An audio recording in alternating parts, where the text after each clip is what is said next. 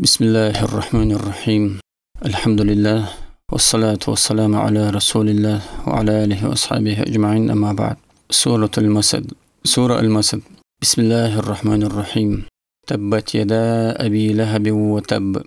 Да пропадут руки Абу Лахаба, и сам он пропал. Таббат.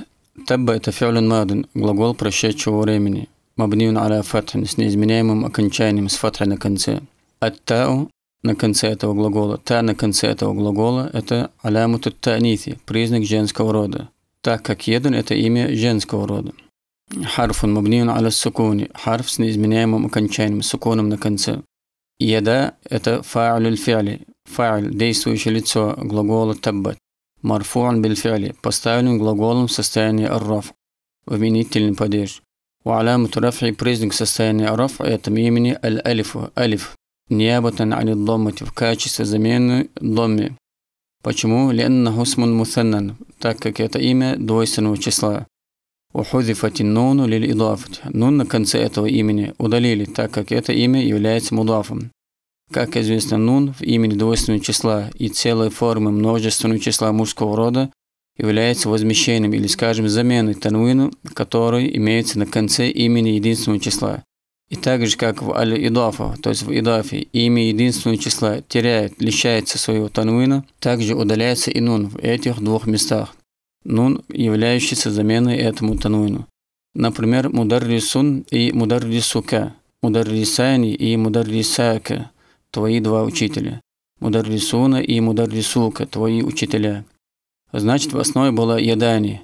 Из-за идафы нун был удален. Дальше, уяда. Яда — это мудафун. Слово яда является мудафун, первым членом изофетного сочетания, изофетной связки. У аби мудафун илейхи, второй член изофетного сочетания. Маджрурун биль мудафи, поставлен мудафун в состоянии джар, в родительный падеж. У алямуту джарихи, признак состояния джар в этом имени — это аль-яу. Аль-яу ниябатан аниль касрати, буква я, качество замены касри. Леннаху мин аль-асма аль-хамсати. Потому что это имя из тех 5 имен, признаком падежа аль-джар, у которых бывает буква я, при наличии необходимых условий. У аби — это мудаф, а слово аби, в свою очередь, тоже мудаф. У лахабин, лахаб — это мудафун илейхи, второй член изофетной связки. Маджрурун биль мудафи, поставлен мудафом в состоянии джар. У алямуту джарихи, признак падежа джар в этом имени аль-касрату ззахирату аля ахирихи, явная касра на его конце. Валь-фи'лю ма'а фа'илихи, глагол табба со своим фа'илем, действующим лицом, коим является имя яда. Все это джумлятун фи'литун, глагольное предложение, ибтидаиятун, начальное предложение. Ла махалля лаха мин аль-и'раби, не имеет места в падеже. Ва табба аль-вау — это харфу атфин, союзная частица, мабниу аля фатхин, с неизменяемым окончанием, с фатхой на конце. Глагол табба мы уже разобрали, поэтому не будем повторяться. Это фи'лун мадин, мабниу аля фатхин, ва фа'илюху, и ва фа'иль, субъект действия, действующее лицо, это дамирун мустатирун фихи джавазан, скрытое в нем в допустимой форме местоимение, такдируху хуа, которое выражено местоимением хуа.